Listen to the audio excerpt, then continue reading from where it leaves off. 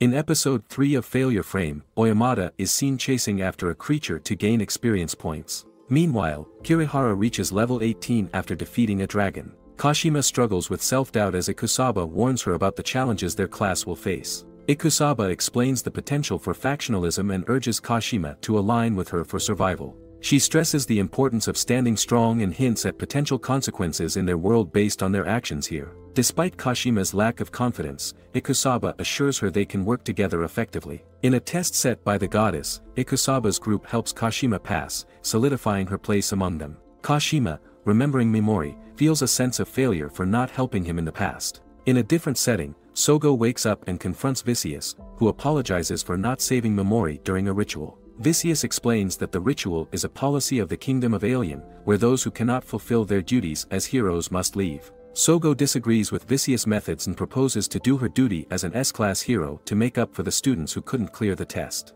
Vicious agrees to her proposal. In the dark forest, a girl tries to escape from some men who want to have fun before delivering a message about the futility of resistance against the Holy Watchers. Mimori, assessing his abilities, realizes he can dismiss paralyze and poison at will. He expresses a desire to find a sword and someone to act as a tank for him. Seeing some slimes bullying another slime, he intervenes, using his abilities to paralyze and poison the bullies, then tells them not to attack before leaving. The bullied slime follows him, and Mimori identifies it as an outcast like himself. The girl, still pursued, decides to use her spirit regalia, offering her sleep as payment. Mimori encounters the men chasing the girl. They question who he is, and one suggests killing him instead of the girl. Ashura, one of the men, suggests catching the girl to use her at a brothel, while another suggests grabbing a good-looking girl from a nearby town to break her spirit. They demand Mimori drop his valuables and prepare to die. Begging for his life, Mimori uses his paralyze skill, and the man approaching him falls to the ground.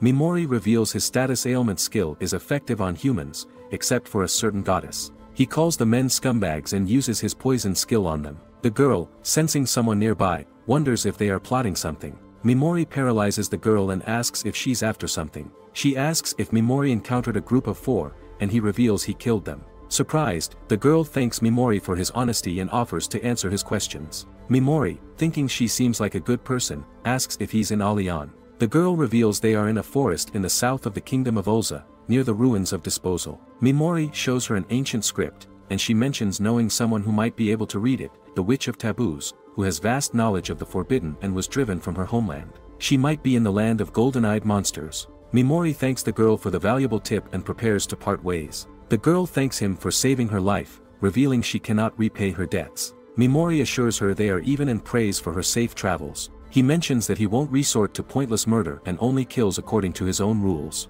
He asks his slime companion, Pigamaru, to watch his back in case the girl comes after him. And that's it for this episode. Stay tuned for more. Thanks for watching.